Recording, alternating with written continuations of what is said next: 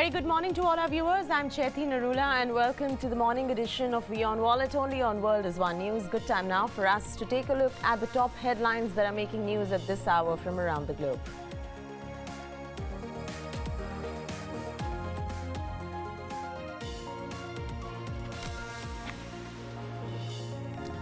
Italy's new government embarks on toxic road to rescue banks, decides to seek parliamentary approval to borrow 20 billion euros.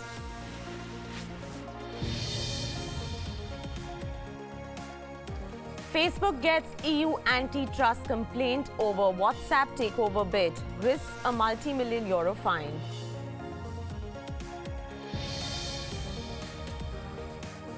The fate of Nusli Wadia to be decided at the extraordinary general meeting. The proposal to remove him will be voted by shareholders.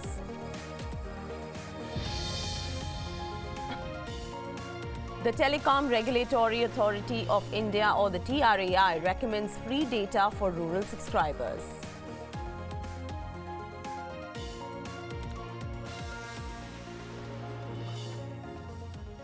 On to the top story that we're tracking at this hour, and of course that's from Italy. Now, the Italian government has decided to seek parliamentary approval to borrow 20 billion euros to underwrite the stability of its wobbly banking sector, starting with a likely bailout of number 3 lender as earlier as this week.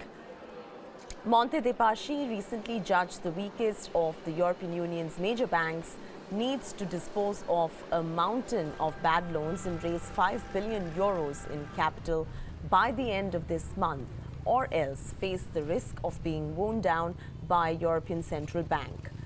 Italy's economy minister has also said that the money it was seeking could be used to guarantee adequate liquidity in the banking system. A government bailout could come as early as this week, but it could also prove to be politically explosive for the week-old administration of the new Prime Minister, given that investors are required to bear losses under EU bailout rules.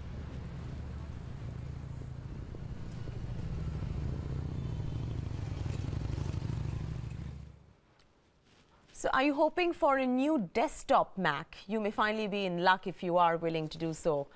Apple has got some great desktops planned, as CEO Tim Cook has told employees in an internal memo.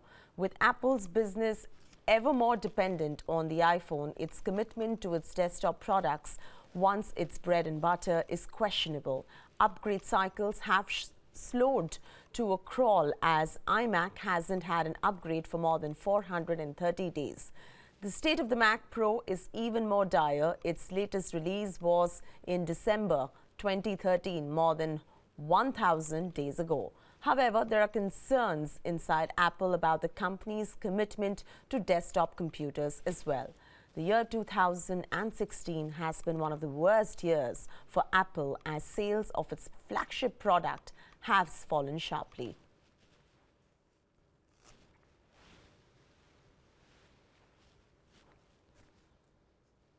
And Facebook risks a multi-million euro fine for allegedly misleading European Union merger watchdogs when it won approval to buy the WhatsApp messaging service in the year 2014. The EU's antitrust authority said in a statement it suspects Facebook supplied incorrect or misleading information on linking data with WhatsApp when the regulators cleared the tie-up 2 years ago. However, officials have clarified approval for the $22 billion deal, which isn't under threat. Facebook is the latest US technology giant in the EU sights this year, after it ordered Apple to repay $13.5 billion in back taxes and stepped up 3 separate antitrust investigations into Google's behavior.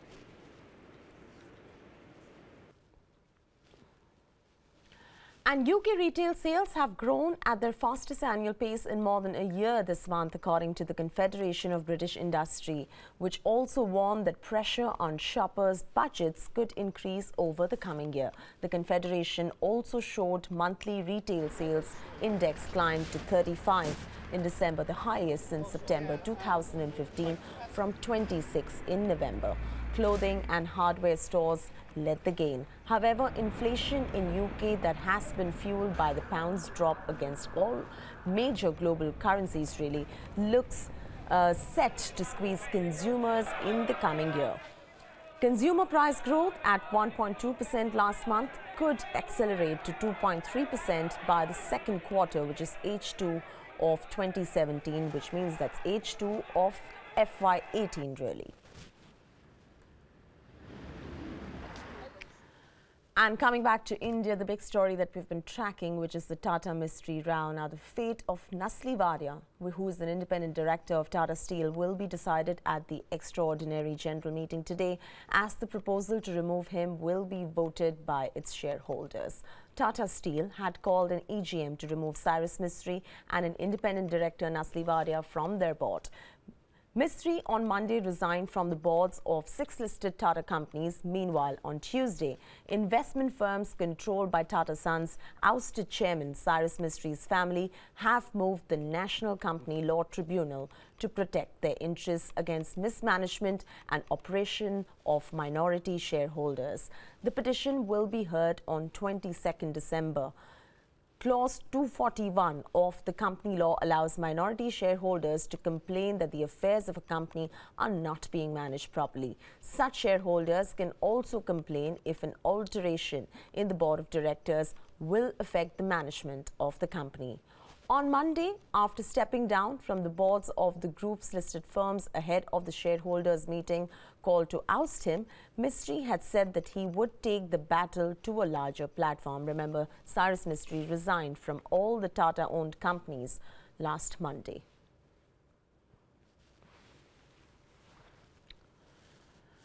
Now, the demonetization drive has impacted the sale of luxury cars in India as buyer sentiment has dampened, especially in the high-end luxury goods market. The decline in luxury car sales has been steep. WION team finds out how this will impact the big plans of luxury car makers for India. Take a look at this story. The year 2016 has been one of the worst for luxury car makers in India. More than 3 months of diesel car ban in Delhi and adjoining areas impacted car makers adversely during the year. And now at the year end, the demonetization drive has further dented luxury car retail sales. The whole country is affected, everybody is affected. And what we've seen basically for 2 weeks, the feeling is as if the country has come to a complete stop. I mean, everybody was lining up at the ATMs. And so obviously this had an impact in our November sales figures because people had other things to do than looking for new cars. Yes. Ironically, this year has seen one of the largest number of luxury cars being launched in India. Together, the top 3 luxury car makers, including BMW, Audi and Mercedes, have launched close to 30 new models this year. For us, 2016 has been a good year. The market environment was challenging, was difficult. A lot of unforeseen things happened. So it could have been even better than that. But still, we recap the year in a very positive manner because we were able to grow our business quite well. The luxury market in India is expected to end the year at nearly the same level as last year. In 2015, sales were estimated at 34,000 units, and this year the numbers may be the same or may go further down. Bureau Report, WION. And as a part of its push to support cashless economy, Telecom Regulatory Authority of India, or the TRAI, has recommended that a reasonable amount of free data should be provided to rural subscribers. The scheme could be funded from the Universal Service Obligation or the USO fund. Here are the details. Under the USO fund, the government charges a cess called the Universal Access Levy from telecom licensees to fund setting up of telecom infrastructure in all remote areas. The TRAI has recommended that the scheme for free data must be telecom operator agnostic and must not involve any arrangement between the telecom service provider and the content provider as well. Also, the scheme should not be designed to circumvent its regulation on free mobile internet access. TRAI in the month of February barred differential pricing on internet, which ended services of platforms like Facebook's Free Basics and Airtel Zero as well. The regulator in May also released a consultation paper on free data services. Let's move over to news from Japan now. The Bank of Japan had a two-day monetary policy meet where the policy was kept steady, signaling a brighter view of the economy on Tuesday. The central bank issued a statement where they officially maintained that Japan's economy continues to recover moderately as a trend. The announcement was in line with street estimates. The Bank of Japan maintained 0.1% interest changes on a portion of excess reserves that financial institutions parked with the central bank. Even the 10-year government bond yield target of 0% was left unchanged. The Bank of Japan Governor Haruhiko Kuroda is slated to address the media to explain the policy decision which is made by the Bank of Japan. The central bank, which is the Bank of Japan, exuded optimism on the growth outlook as a slide in yen will sharply improve the outlook for Japan in the year 2017 going forward. The bank said that rising demand, you've got large fiscal stimulus and the growth in exports as well will help Japan's economy to expand moderately.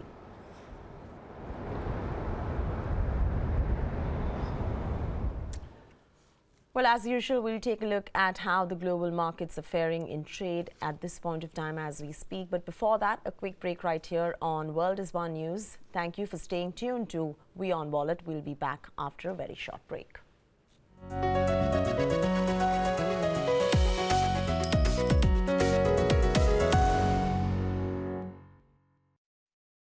Thank you so much for staying with us right here on WION Wallet. And it's time now for us to do a check on the global markets. Let's start off really with India. The Indian markets opened in the green this morning following global cues. The Sensex opened higher and the Nifty, of course, reclaimed the 8,100 mark.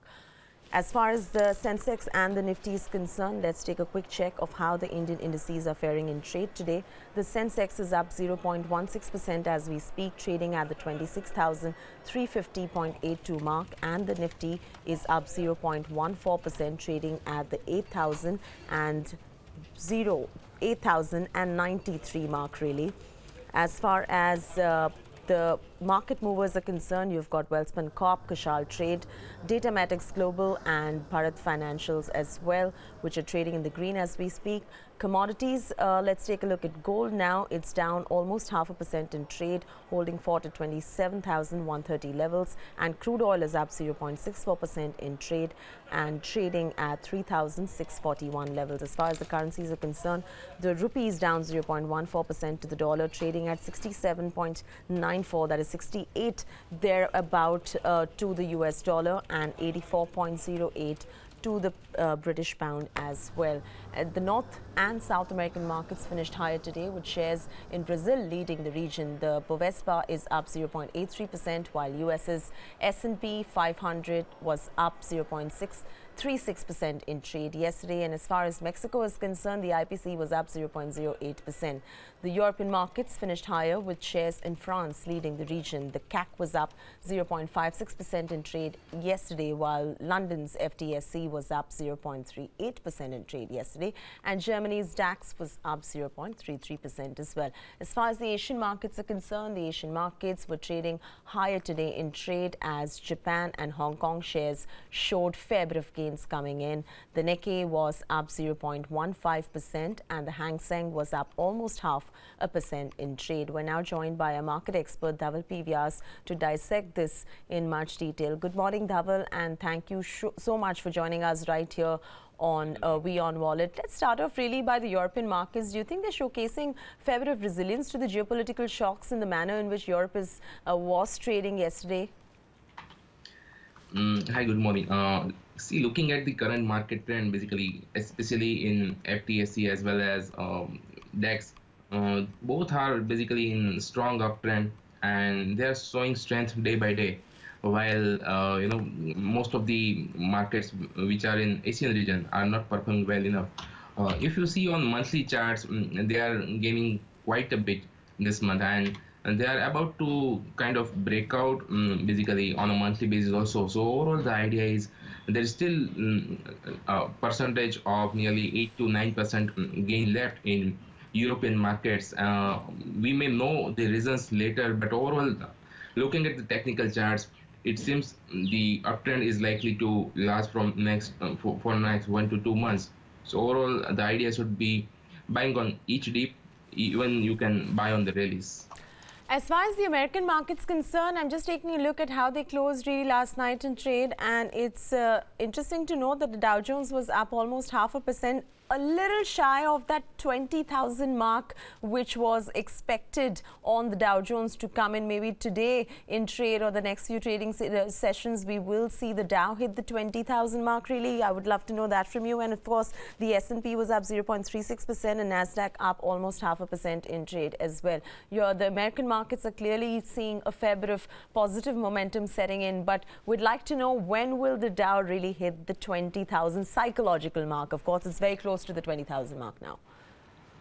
See, looking at the chart, you must note that from last several, in a sense, 6 to 7 quarters, Dow Jones was not breaking above 19,000 comfortably, and it was retreating back. Now what has happened is, on quarterly charts, you have a breakout. So 20,000 mark will be hit in a day or two. But overall, the idea is Dow is heading towards the levels of 21,500, 21,800.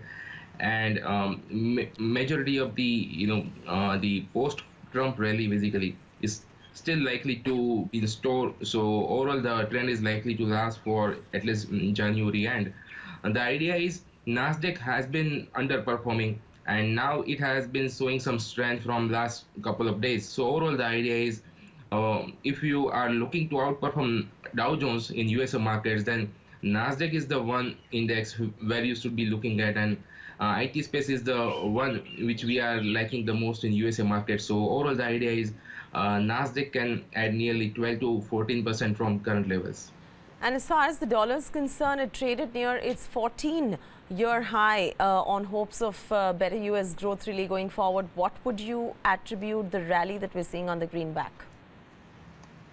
What we are seeing is kind of basically breakouts after breakouts in dollar, and you always try to follow the trend in market. So all the idea is dollar strength, which most of the players believe that the upside is limited. We believe that somehow dollar strength is likely to continue over next 1 to 2 quarters.